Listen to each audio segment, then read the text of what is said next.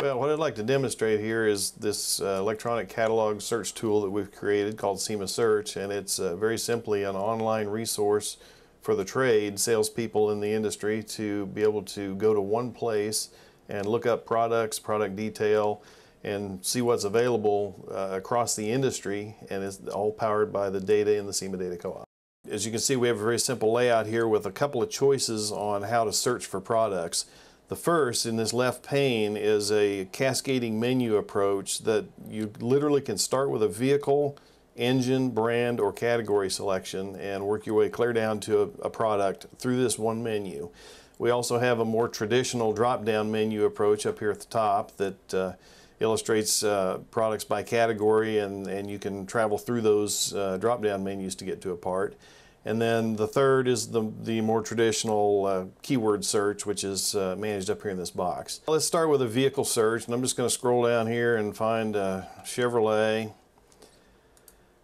As you see, as this thing clicks open, it's going to present us a selection of year models. There's from current on down. We'll choose, for this example, a 2008 Silverado 1500.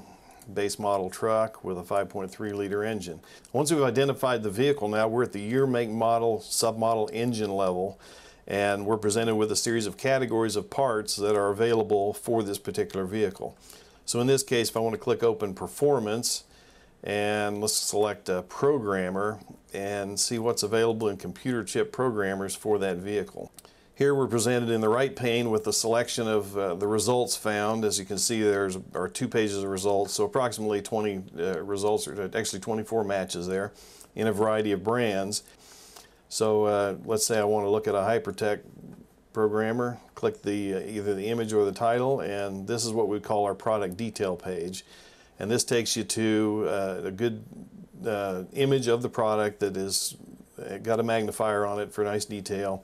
We've got the basic information up here with the part number, brand, description, part category, and so forth. And as you can see down here, there's been an accumulation of previously searched vehicles. And if you're working on a particular project or whatever, looking up parts for a particular vehicle, sometimes it's easier just to go down here and select your vehicle out of this list. So I'm going to choose that Silverado, remembering that we were looking at programmers, and here again we have the same results presentation in this list view with the Chevy Silverado presented, and we also have the same level of detail in the product detail page.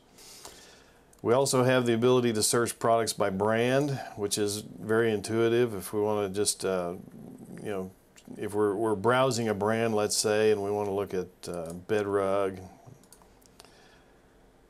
exterior, bed accessories, bed protection, truck bed mat,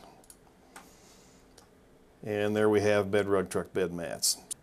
All in all, we feel like we've developed here a very powerful and versatile lookup system that not only is easy to consume, it's a good consistent presentation, but you've got a variety of ways you can use the tool to get to the same results.